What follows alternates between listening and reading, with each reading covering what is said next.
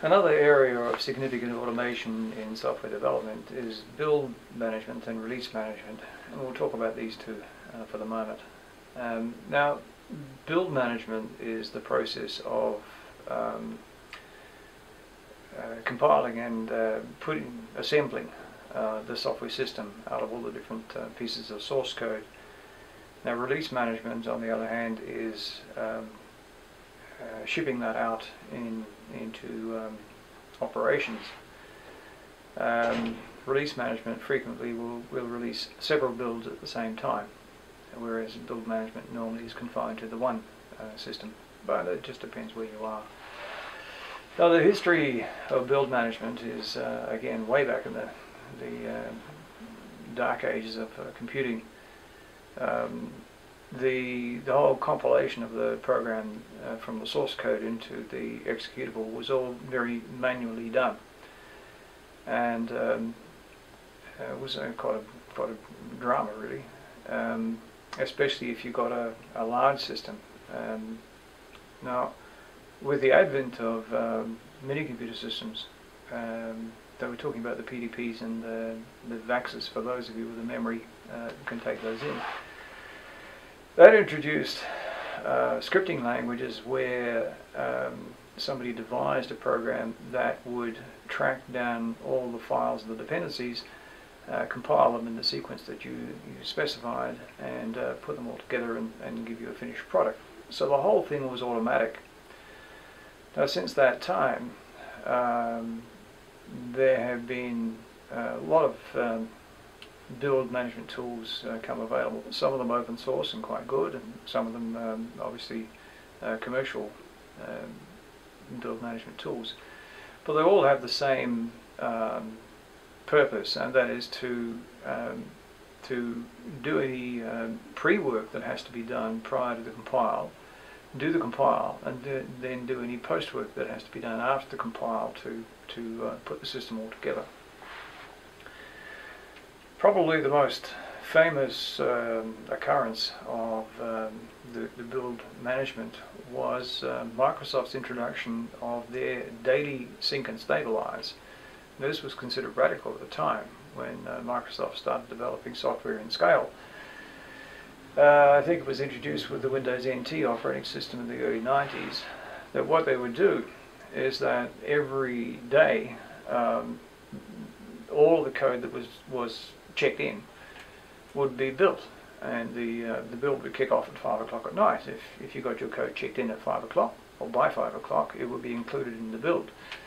If you broke the build, you had to go fix it, so you had to make sure that you'd done it right. Now, once it was all built, then all of the tests would be run, and the defects found, and the defects would be fed back. So there was a period, probably I think about a month, when there would be no new functionality put in, and that time would be devoted to just stabilizing the product, reducing the number of defects and getting it to be a stable, shippable product. So that was the origin of Microsoft's famous daily sync and stabilize. There have been some comments now that Microsoft is backing away from the daily build, and other people's recommendations that a daily build is far too infrequent, it ought to be hourly. Well, take your pick. The advantages of build tools is that they're faster, and they're also less error prone. Once you've figured it out once, it'll run that way at the same time. Whereas I can tell you from past experience that trying to manually build a product of even partial complexity is fraught, it's error prone, and you really just don't want to do it. So by all means, use automation. That's good for it, so use it where it's available. The other end of it is the release management, and that is releasing, just as you have dependencies within a system, you have dependencies across systems. So possibly you're releasing a new application, it depends on a new version of the operating system, or it depends particularly where you have a change of interface or something of that nature. You've got mutually dependent pieces of system that have to be released at the same time. It either all goes in together all comes out together. Now, you might think this is not a big deal, but when you get into some of these large organizations where they've got, say, 100 major systems, something like 1,500 major significant changes a week, it gets to be a big deal. And so this release management is a fairly significant area of automation to make sure that either things are released together or stopped together. Now, generally, the more releases you have, the more need you have for critical releases, the more reason there is to automate the release management of these things. So the summary for this topic then is that software builds and releases are areas that have become more important as numbers and complexity have increased.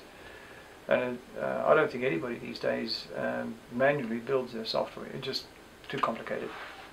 So you might as well use the tools right off the bat.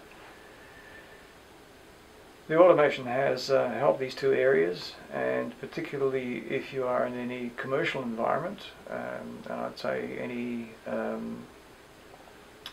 internet applications, you're going to have to coordinate the changes of systems, the change of data files, and changes a whole bunch of stuff. And release management there becomes quite a big deal. So you will need to use some automation in that in those areas. Okay.